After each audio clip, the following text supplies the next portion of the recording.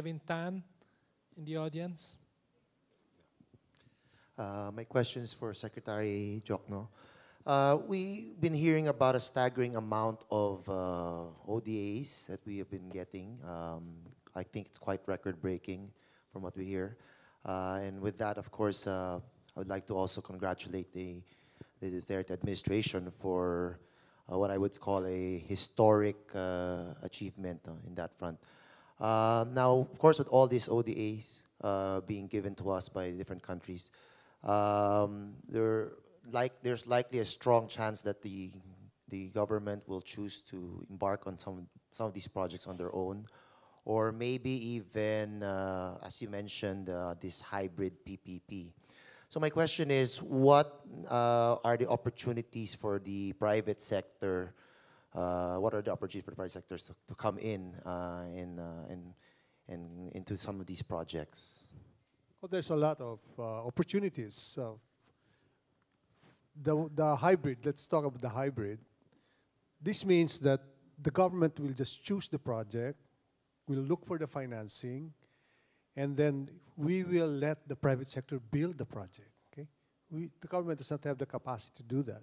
So that's number one.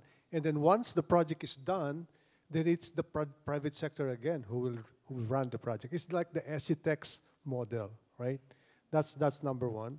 Number two, there's also we entertain unsolicited proposal for really innovative projects. Okay, we have opened that avenue. And third, if you're listening to Secretary Kusi, the power energy sector is totally private sector, and we need $50 billion from now till 2030. That's a staggering amount. Okay. Thank you. May I just add something?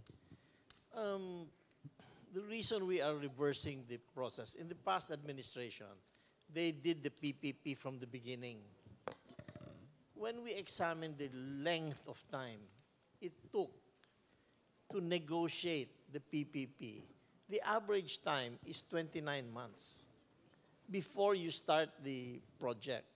So we're saying, you know, we can do it a bit faster, and secondly, we can also borrow money cheaper, and we can PPP the project at any stage.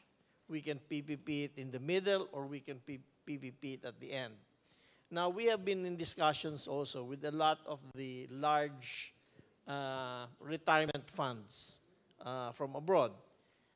Those guys typically don't want to take the construction risk.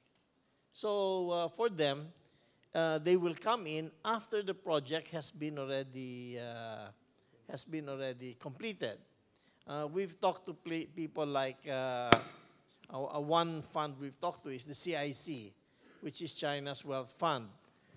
They come in typically towards the end of the project when the construction risks are already passed. No? So there's no more construction risk. So in that way, we think we can even attract more funds, or you guys in the private sector can attract more investors in the PPP project if we do it towards the end. So we can borrow money cheaper, we can save time in the negotiations, but eventually we will either sell the project or go into an O&M method.